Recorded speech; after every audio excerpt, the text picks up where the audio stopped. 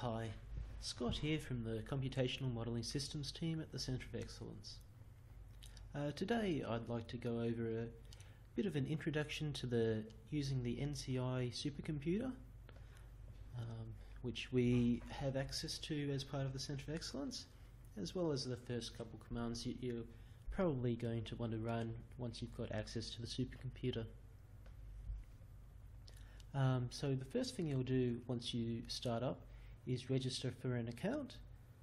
If you've not already done this, you go to the NCI website at nf.nci.org.au,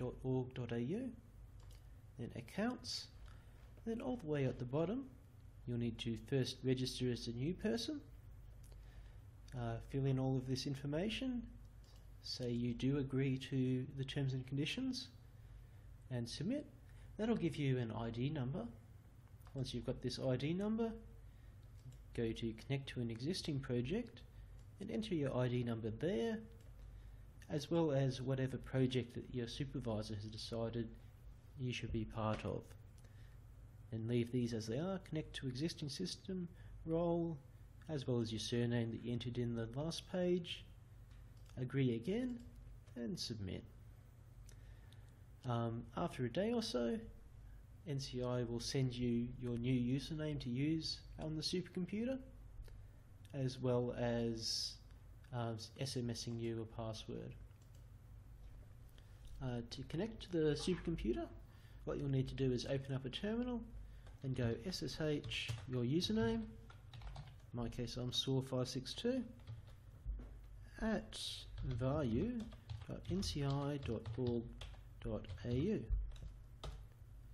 And there we go.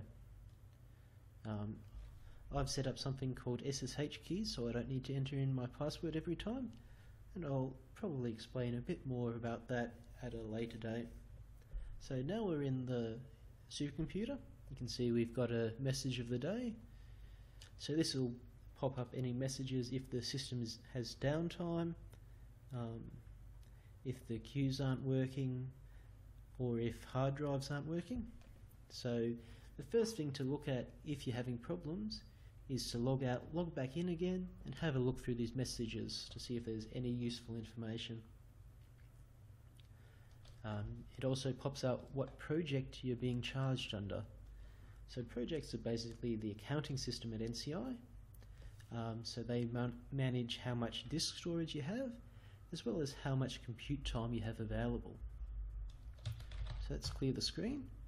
And the first thing we're going to look at is how much compute time you have available. So this isn't infinite, though it is pretty large. So if I run quota su and hit enter, I have the usage report for my current project. So this says in this quarter, so quarter 2 of 2013, we have about 80,000 hours of computer time, and people in my project have used about 40,000 already. Or there's about 40,000 left rather, so we've used about 30,000. There are lots of different queues here: copy queue, normal and express, both on Vayu, the supercomputer, and DC, which is the data analysis cluster.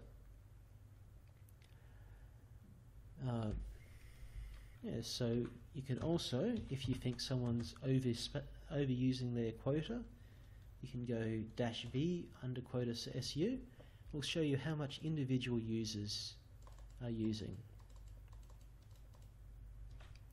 By the way, the number at the end sort of relates to the institution you were at when you first registered your account. 561 here is the University of New South Wales, 562 is University of Sydney, UTAS, and various other things. Okay, so that's computer time. To see how much storage space you have available, quota without the SU. So you hit enter, and I'm on a lot of projects, so I have a lot of things. Let's just narrow it down with a -p, W35. So this says only show the W35 project. We have to add -v. If you're not over your quota, it won't show you anything unless you add in -v. So here we have on the machine value in my home directory, I'm using 1.2 gigabytes out of 1.8 megabytes. And in the short file system, I'm using 2.3 out of 5.6 terabytes. Oh, when I say I mean everyone in the W35 project. So the quotas in the short directory are shared amongst everyone. So you can see that short has a very small amount of disk space that you can use, whereas so the home has a very small amount of disk space. Short has a very large amount of disk space. So what this means is generally you'll want to be only having your configuration settings and scripts and stuff in your home directory, but any data that you have from your models will be in the short file system.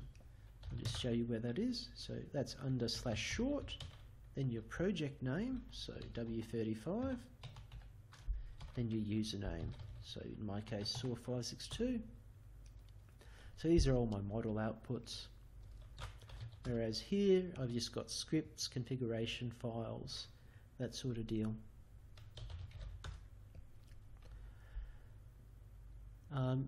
Another thing is the home file system has backups, so if something happens to the file system then it can be recovered. The short system doesn't have backups. Just because it's such a large file system, it's only meant for temporary storage. So if something goes kaput on the file system, which it has been known to do, it has almost happened in the past, you will lose everything. So backups are on you to do. There was also, if we go back to here, something called MDSS. This is archival storage. So this is for outputs once your simulation is done.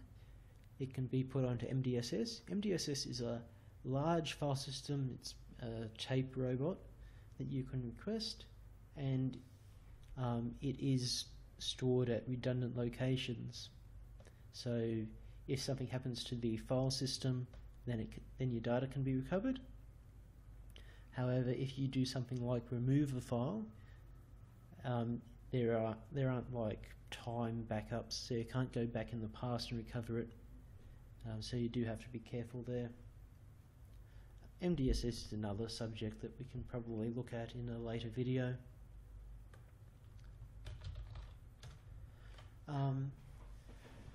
Now the last thing is runs that you're going to put on the queue. So if we go init nqstat. nqstat shows you things that are currently running on the supercomputer. So this is under just your own project. qstat on its own, without the n, will show you everything that's running on the project. So this has a job identification number, a job name, a user who's running the job, as well as the resources it's currently consuming, the status of the job, so this job is on hold, so it's not consuming any resources. If we go up to the top, we can see that some are running and have been running for 15 minutes or 5 minutes, as well as the queue they're in. Normal is the queue you're most likely wanting to use. It's sort of the bog standard queue. There's also Express.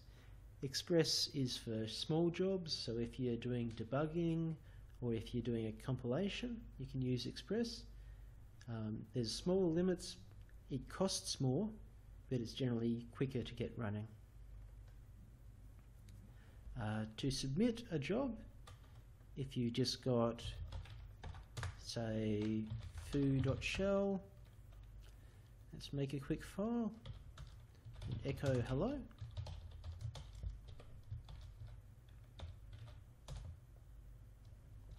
You run qsub for qsubmit, and then the name of your file. So now there's a job running, which we can see here. My job is queued. It's the script foo.shell, and it's got the default runtime which is an awful long time, and the default memory usage and number of CPUs. One thing you can do is add in flags here. So if I add hash pbs-l, this will change the resources. I want to change the wall time to 2 minutes. Now I can delete the previous job with qdel for qdelete, and then put in that number, and I'll stop that from the queue. So now if we go to nqstat, it won't be there. qsub foo.sh again, nqstat. Now we can see that the time is, rather than the default of 47 hours, it's going to run for just for 2 minutes. The less resources you're asking for, the more likely that the queue system is going to put you at the head of the queue instead of having to wait until everything before you is done. So it tries to just fill in any gaps where it can. Lastly, there's a few other things you can add here. So you can add vmem is the amount of memory you have available for your job. So say 1 GB. And if you've got a parallel job, you can add n CPUs for number of CPUs. Say I wanted 4 CPUs to run my command. And there we have it. So that will request 4 CPUs, 1 GB of memory for the whole thing. So each CPU would have about 250 megabytes, and a wall time of 2 minutes. So that's been a basic introduction to using NCI. You can see my run's finished there, nqstat, so it's no longer there, and we can look at its output, which will be your job name plus a .o and the job number. And there we have it. We said hello. Our resources used was not terribly much, just to say hello. Okay, thanks for watching, and I'll see you next time.